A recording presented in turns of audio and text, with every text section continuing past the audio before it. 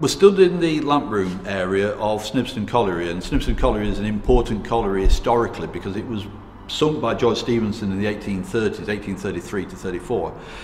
But the space we're stood into is even more significant because this is a modern coal mine. This is the only modern coal mine that's preserved in the country. And when I say a modern coal mine, I mean something from the 1960s. This whole area was built as a vast NCB improvement to develop coal mining in the area, because this pit was linked to two other collieries, South Leicester and Whitwick, and from this space the whole of the pits could be run from the control room. And what the miner would do when they came into this space, they would come in, collect their lamp from the lamp racks, they would get their respirator, which is behind me, they would then go onto the pit top, descend into the colliery, their tallies that told them they were going underground would be sent back here. So the whole of this pit was driven from this lamp room.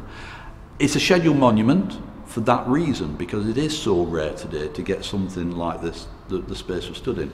And part of the Snibston Heritage Trust's objectives is to reinterpret this space, to allow the public back into it, but most importantly to allow educational groups and schools back into it, because it was open when the museum was here, and obviously with the museum closed, we've got a new park here, a very good new park with playgrounds, more community engagement, but we want to get the visitor back into this space to celebrate and commemorate the mining heritage, because miners today are getting older and older, but the families are still there. There is still a strong mining heritage and culture to Colville and the area, Ibstock, Baggoth and so on.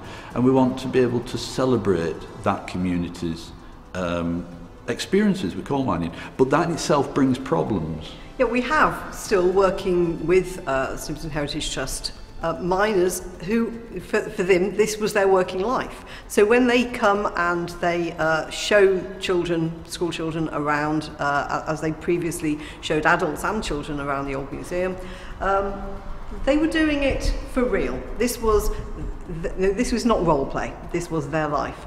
The trouble is, they are getting older, and then none of us last forever. So one of the things that the Snibston Heritage Trust want to do is to find new ways to capture those stories for a digital age. We know that some oral histories work has been done over the last 30, 40 years, but we want to have those stories now captured and reinterpreted and brought to life for a new generation. And we believe that the families of the miners in this community, the children, the grandchildren, the great-grandchildren of those mining families will probably want to engage with us on that. As a trust, we're in a good position. This site is owned by Leicestershire County Council. County councils are all strapped for cash. They can't always apply for the same grants that trusts can. As Snibston Heritage Trust, we are working in a close partnership with Leicestershire County Council so that we can help by getting hold of grants, perhaps from the Heritage Lottery or the Arts Council or wherever, so that we can capture those stories and get that narrative preserved and then brought back to life in this setting.